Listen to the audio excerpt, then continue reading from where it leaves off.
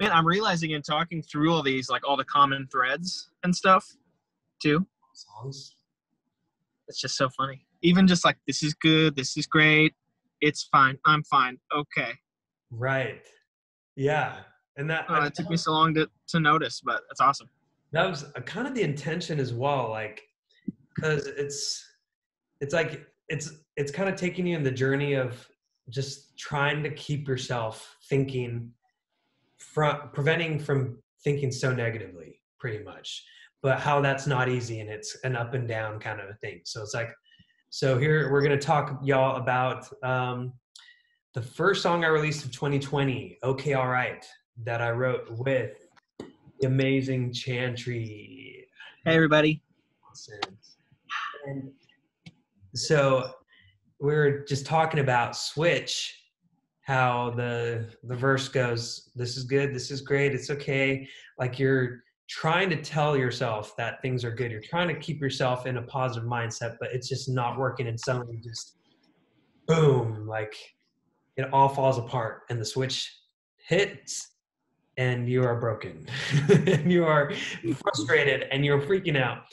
But we're going to the other end of that, of "Okay, All Right," where we're in this like wave of up and down of emotions, where Switch, you're like, ugh, and then it goes like here. But "Okay, All Right," it's kind of like doing this motion, where it's like, oh, I'm so frustrated. I'm so depressed. I'm so down. Like, I don't even want to get out of bed. Like, but I am, but man, I'm not in a good mood. But you're kind of trying to get yourself back and say, you know what? It's fine. I'm fine. Okay. All right. Chandra, let's listen to a little bit of the beginning, and then we can talk about how the song began. Let's do it. Can you hear that? I don't think so.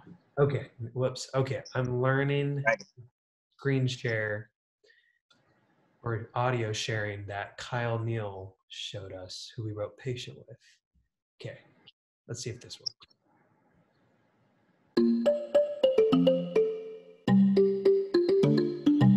Sometimes I wake up in the wrong side of my head. The little voices creep back in, but it's cool. Some nights the TV's on, just so I don't feel alone. Which Office episode should I choose? When I lose my mind, I go places nobody can find. When I lose my way, I just look at myself in the mirror and say, it's fine, I'm fine, okay, alright. It's fine, I'm fine, okay, alright. It's fine, I'm fine, okay, Let's talk a little bit about this. So, I remember going up. I remember driving up to your studio that day, and my first memory that I have is just creating the beat. I don't even remember how the beat came about. Like, we were doing just that. Yeah, you came right in with the verse melody. And sometimes when you're writing in writing sessions, it's like, okay, do you have an idea? Do I have an idea? Do we know where we want to start? Do we want to listen to some music to get inspired? Sometimes it can be tricky, but it was real easy because you came in and just said, I have this melody for like a dum dum dum dum dum dum dum dum dum dum. And I think that's what we started with. And so to me, that was like, okay, that's maybe like a reggaeton, moombahton. Dum, dum, dum, dum, dum, dum. I think I threw up that little marimba, kalimba, whatever that sound is there. And I do specifically remember going, David, do we go kick, snare, snare, kick, snare, snare, or do we go kick, kick, snare, kick, kick, snare, kick? You know, these are important questions. And I think we do kick, kick, snare. Yeah, I think so too. I think that sounds pretty good. So from there, it was kind of, you know, again, we talked about this in the last couple of videos, talking about what's going on in life, what, David, you as the artist, kind of what's speaking to you and what you want to be writing about, what you feel inspired by. Because not only is that authentic, but it's easy to write because you have so many thoughts on those kind of things. And, a common theme, I guess, for this whole record is that kind of push-pull of like, I'm fine, I'm trying to just, be patient, I'm trying not to flip the switch, I'm trying to, all those things. So, Okay, All Right was very much like, it's kind of the playful approach to kind of how to look at this, and yeah, I remember just, what if the chorus is just like really simple, like kind of the lies you tell yourself, or not necessarily lies, just the things you tell yourself to try to calm down. It's fine. I'm fine. Okay. All right. That's fine. I'm fine. Okay. We didn't know the exact order. It was like, it's fine. I'm cool. All right. It's fine. We had to kind of finesse it a little. Okay. It's fine. I'm fine. Okay. All right. Yeah, it's cool. That's good. And then, it's kind of just wrote itself from there. I feel like that was the easiest day, as far as just like we had a good sense of direction, and it kind of came together well. We had time to go like run and grab a smoothie and finish the song. But it was a super easy day. It kind of wrote itself, and it was felt good. Yeah. What was so interesting about it? It almost felt like, like we don't have to work today. It was just, that's how I felt. It was just kind of like, yeah, let's just see what comes out. You're right. So I remember having that melody and like thinking about it in the car. I'm like, I wonder what we could do with this. And then you came up with that rhythm.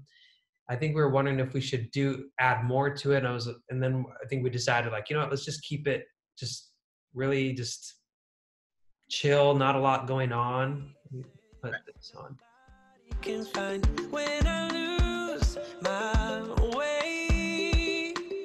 I just look at myself in the mirror and say, I do remember as you were making the rhythm, I'm fine, okay, all right. That's when I was started like, okay, all right. Because those are things I literally tell myself as I'm stressing out. I think I was even like, I might have been a little anxious on the way to the right, because I was like, I wonder what we're going to write about. Like, I don't know. And like, just starting to worry and thinking, it's like, it's fine. I'm fine. It's going to be all right. Like and I remember, I do remember thinking about deciding what's going to be the order. What are we going to say? Because I remember you saying like, it's fine. It's cool. Like, it's good. But we ended up with it's fine. I'm fine. Okay. All right. But yeah. I love this rhythm. I love how, a lot of fans have been saying they love dancing to this and just grooving, which has been a fun thing about this song. And then what else should we look at here? Has got me using words my mama's never heard. My bad. So we talked about the traffic blur, road rage. I wanna throw everything I own right out the window. I remember when you came up with that melody. Sometimes I wanna throw everything I own right out the window. That was one memory I had of that. That was that was a Chantry melody popping out there. It just kind of came out. I don't know if y'all know this, but road rage is a common theme in David Archuleta, writing sessions and conversations.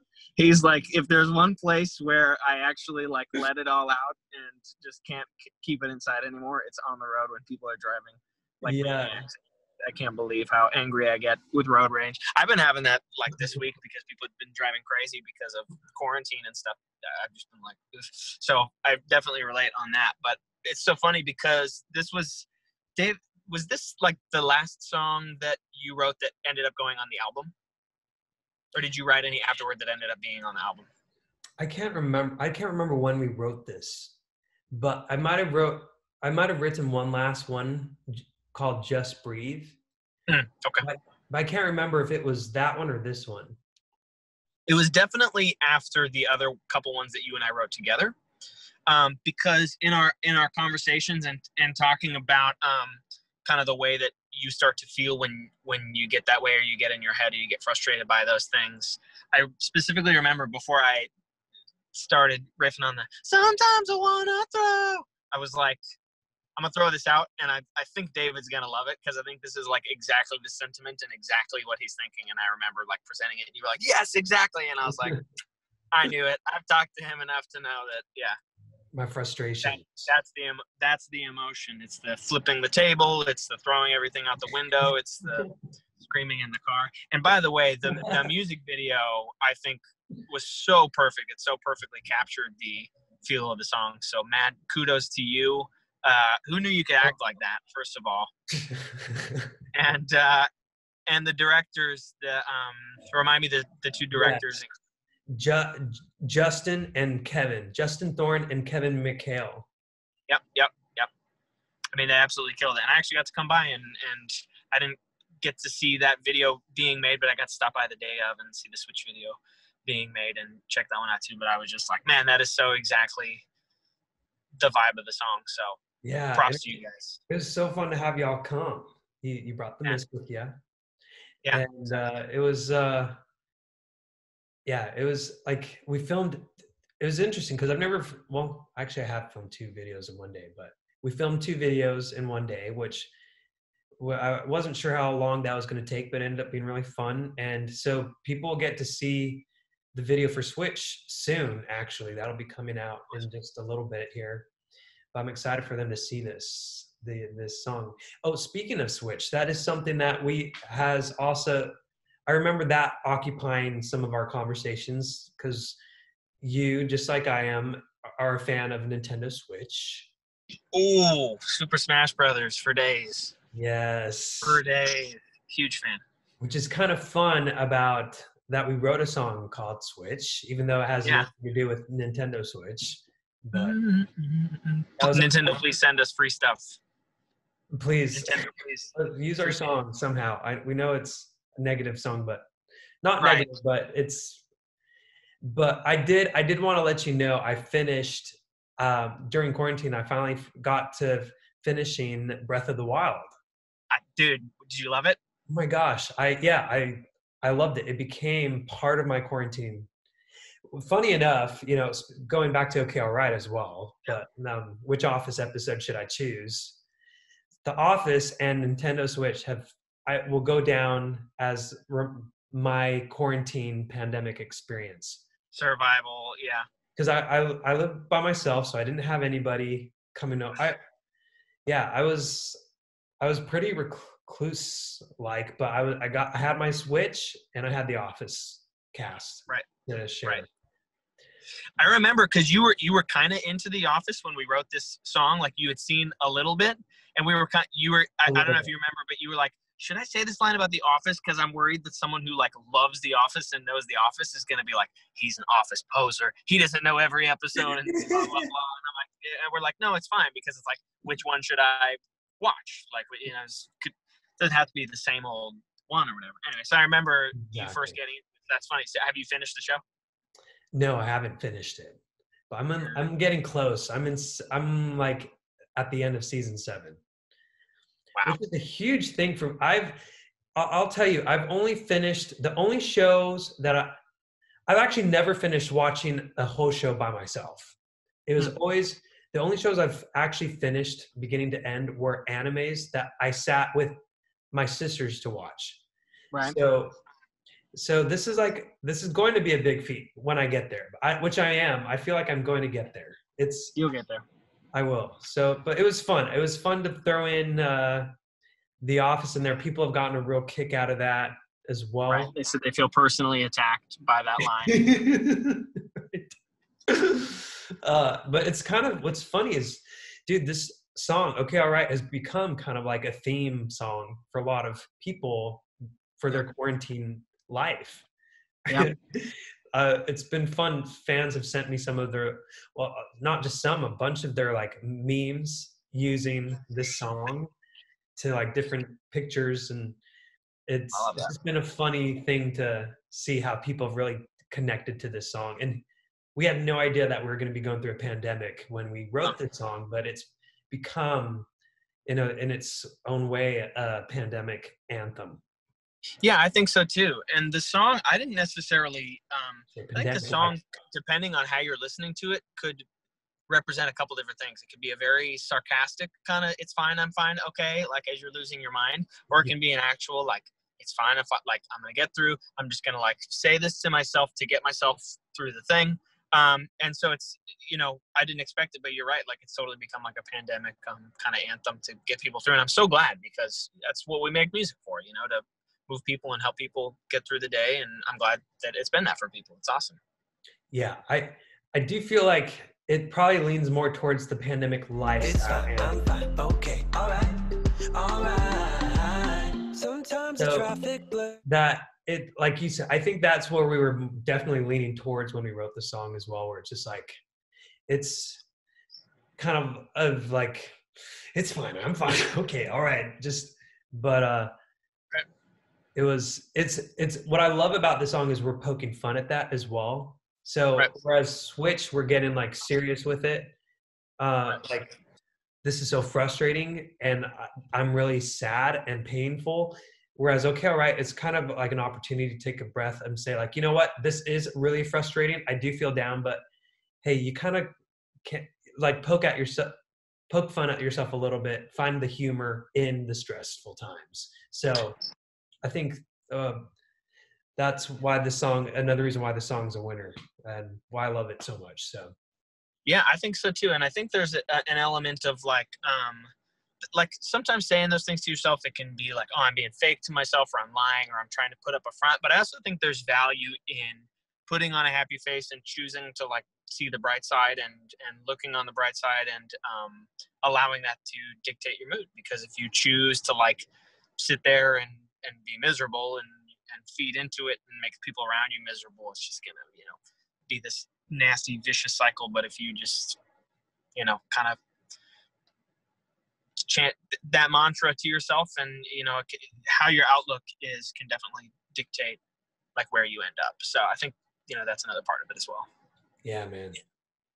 Well, we're almost done. I know you've been kind enough to sit through 3 of these conversations now.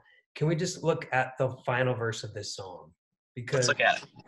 It's fine, I'm fine. That's Okay, something all a lot of right. people It's fine, I'm fine. Okay, all right. All right. It's fine, I'm fine. It's fine, I'm fine. Okay. Can you hear it, by the way? Yeah. Okay. Got this.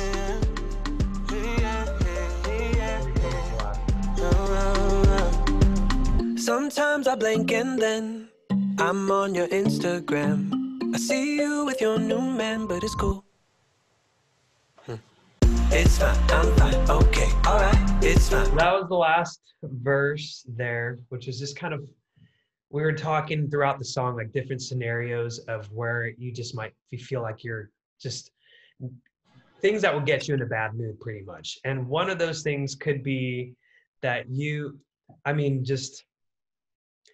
just talking like you can just not even be thinking because your mind just sometimes just automatically goes to things without, I got emails, but just got notifications, but without even thinking, you'll just like your finger will go to Instagram, open it up, and like out of just second nature, you'll open up and suddenly like be on your ex's Instagram and see Right. her with her new boyfriend, very happy and stuff. And I think in that moment, you can have all kinds of things wonder, like it can be a blast from the past, emotions that you were feeling before can come up.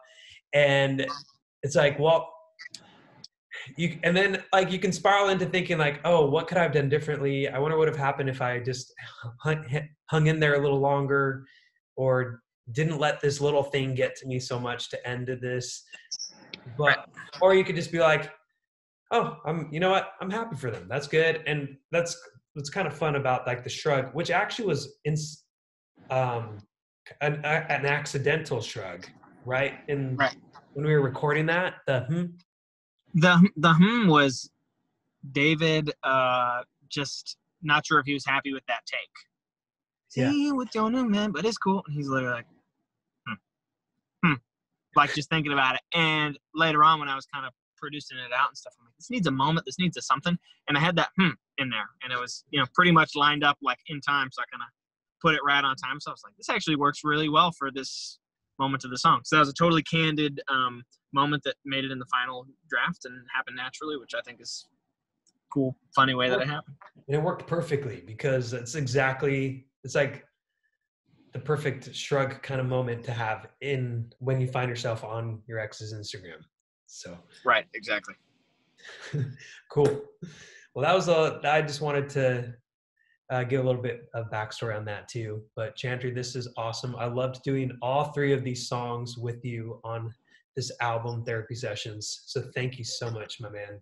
It was a pleasure to work with you. You're such an awesome, sweet person. And guys, this is what David is actually like. This is not like an Instagram front. He's really this nice and genuine. So David, absolute pleasure working with you. Looking forward to making a lot more music with you in the future.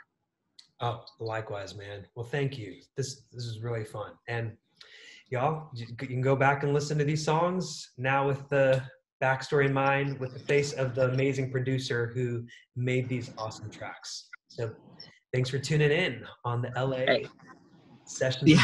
Sessions. Thanks for